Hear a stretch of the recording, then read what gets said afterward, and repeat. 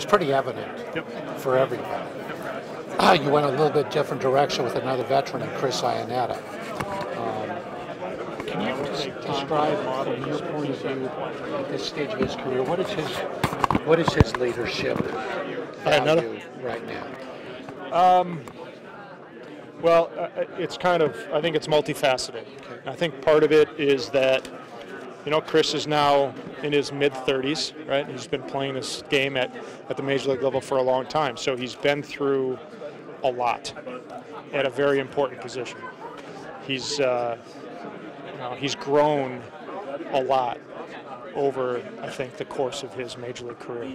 So that, the second part of it is that it points to where he started his major league career, and his minor league career, and his professional career is with us. And so that feeling of knowing who he is at his core, what he's about, and being able to kind of see that growth, after we traded him and paying attention to his career away from the Rockies, it's been really fun to see. I think one of the main things that we saw a couple years ago, and I think he credits the Angels and he credits, I think, the Mariners as well, was his pitch framing and just being a little bit more focused on and just bettering himself in some ways. From that perspective, those are cool things to see when guys grow like that and develop at the major league level, because the major league level is telling him things that, and he's responsive to it and he's aware of it. And so,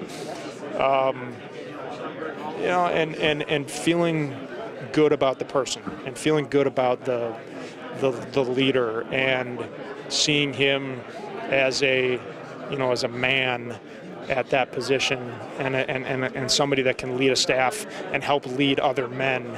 I think those are some of the lessons that he learned over time in that position, and those are valuable things when you have youth, especially when you have youth on a starting rotation, or in a starting rotation, and we're excited of that presence and that experience that he brings. And then it helps that he had one of his best years at the plate last year with Arizona. Sure. So. Yeah, I mean, and there's no reason that, if we're all intelligent in terms of how much he plays and if you look back at our history anyway with catchers, it's pretty much a timeshare, one way or another, right? And so it's probably going to be the same as long as we can keep everybody healthy. It'll be some sort of timeshare, and we feel like he can be a big part of a playoff roster.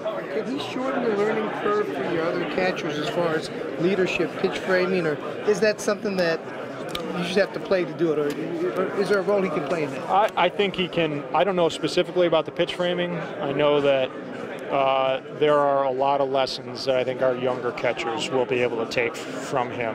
I think he would probably be able to tell you, more specifically what he thinks those might be, but I'm not really sure exactly, what's at the top of his list, or what other guys might feel like they can take from him. It's probably going to be an individual type of thing for each guy. Well, speaking of learning curves, do you notice about, this might be a better question for them, the players specifically, you have a recent history of young players making an impact earlier, etc. Do you think it translates to players who come after, like Ryan McMahon, for instance? I know every path is unique. I think it depends on the players. I think it depends on the people involved. I think it depends sometimes on the veteran and how much those veterans are willing to invest in others and share.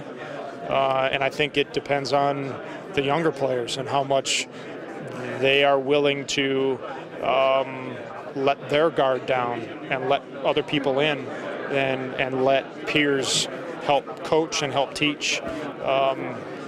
When those things are matched up well, man, it's awesome to see. It's fun. It's that's where a lot of fun comes, is to see these guys helping each other out and making each other better. Does it always happen perfectly? No. But